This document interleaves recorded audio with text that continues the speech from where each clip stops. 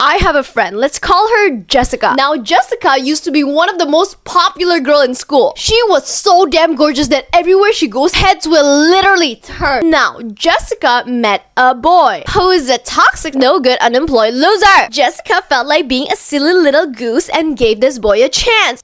And surprise, surprise, because she chose to stay with a man who is clearly not meant for her, he starts sucking the life out of her. Every time I meet her, she looks drained and tired. She stops dressing nice, she stops doing her makeup or her hair, and goes from literally being the hottest bad bitch in town to the most timid, sad, depressy little baby. Her whole bubbly aura, gone. You can literally see the light that she used to have in her eyes slowly dying out every single day. So the next time you're afraid of losing someone who you know in your heart isn't right for you, nor babes, nor. You should be absolutely more freaking terrified of getting ugly, sis. You've put in so much effort into yourself, both physically and mentally, and you're gonna let some loser drain the life out of you?